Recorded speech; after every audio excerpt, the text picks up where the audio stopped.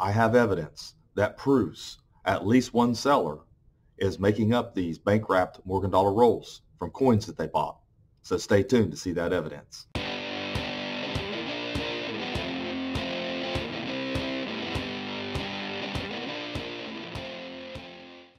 As I've shown you before I get started, if you need to find a legitimate dealer, come right over here to CoinZip. You can go to CoinZip auctions as well. Those are all legitimate dealers, have been checked out, verified. But you can come over here and you can take a look at CoinZip and find you a decent dealer to buy coins off of. I have another video on these Morgan dollar rolls, and I talk about the evidence for the rolls not being legit. But now I have some evidence that was presented to me by someone who's done a little bit of investigating over the last year, and I'm going to share that with you. You know, there's a couple things that you need to know first before I get started that I didn't include in the last video.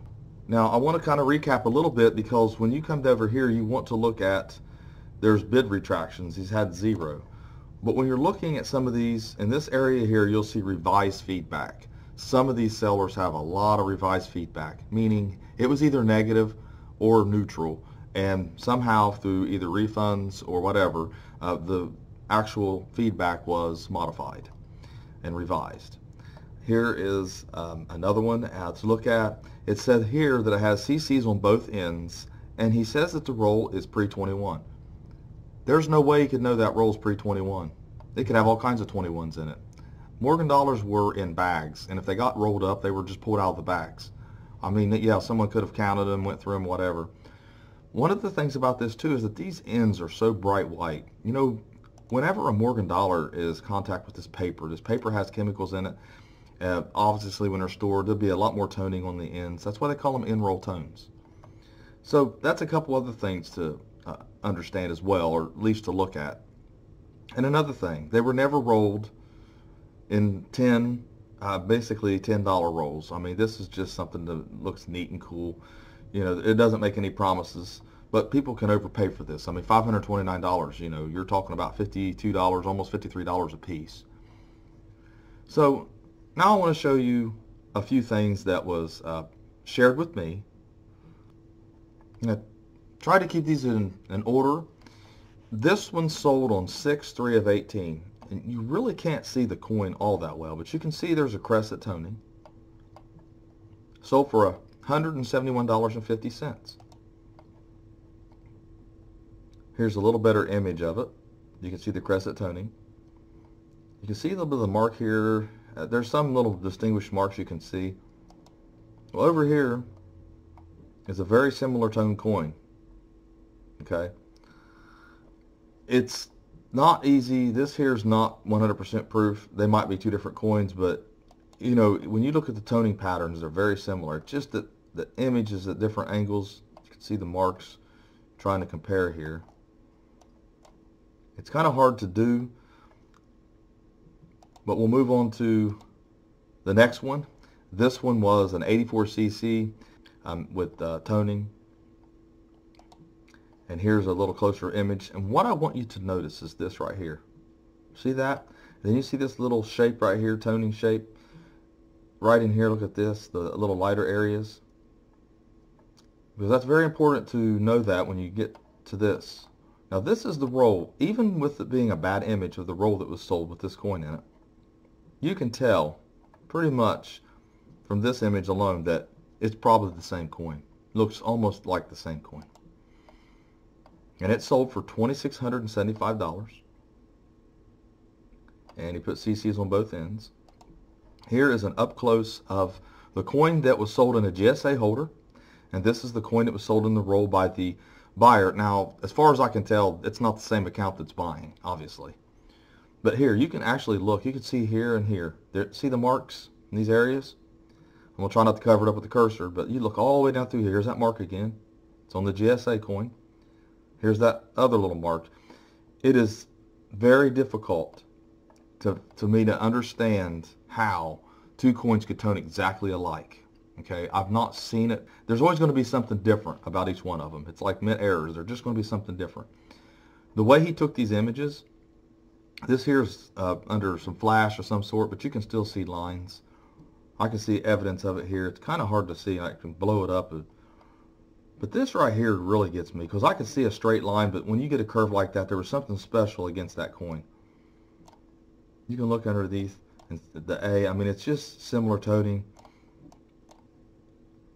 If you take a look at the coins. And remember, this is behind a plastic holder too. This coin is not. But well, that's some pretty good evidence there that this coin bought in the GSA holder was cracked out and sold in this roll right here that was wrapped up. And like I said, you can crimp a roll tight. You can do it at the house. Here's another image. Like I said, you can see that little swirl marker again. You can see that long line again. You can see the white in this image. And this was from a while back. As you can see, you can compare this one to this one. And what I've got coming up here next is the best evidence. What we have here is a 94S that was sold for $897, and this was September 19th of 2019. This can be looked at right now. You can come down here and you can see the number, or the whole number right here. Hold on. Right there, you can see the entire number. You can look this up yourself. You can examine it yourself if you have any doubts. But I want you to look at this coin. Look it over real good. You look at the contact marks. Look at the shape of the marks. Look at the location of the marks. And then come over here to this roll and look at this coin and examine it closely. Now, this was sold by one of the sellers that was in my last video.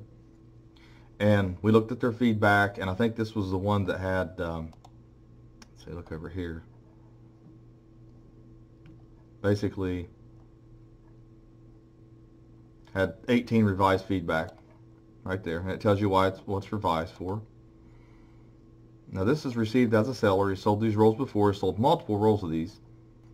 So what we're going to do, we're going to look at this really close.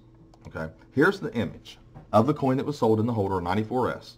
Okay, if you look here, you can see this. If you come over here, look right here. This is a gouge underneath the cheek. No two coins are gouged the same. Here's that gouge.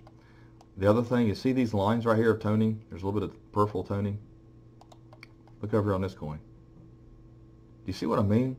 I mean, you could go through and you can look at all of it. Now, there's some blurriness. There's some difficulty in seeing some of the details, but the actual contact patterns are identical.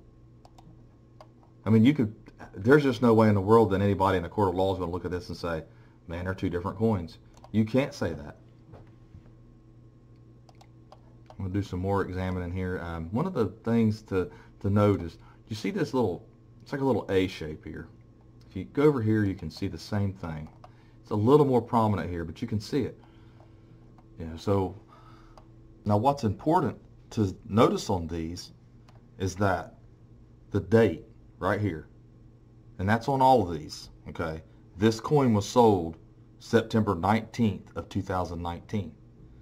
Now the roll in question that looks like the same coin on the end of the bank wrap roll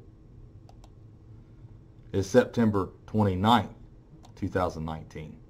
So it wasn't like someone bought this roll and then had it graded and here's this one that sold. It's backwards. This coin sold after this coin. 10 days. Okay? That's what the distinction is here with some of these.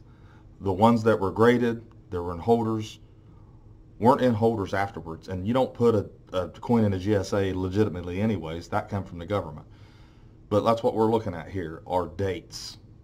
The holdered coins sold before the coins in the roll that look similar or the same.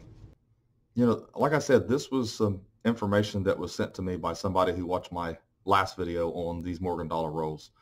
And I appreciate that. I appreciate any input. Anybody can send me emails or messages for further evidence of this kind of activity.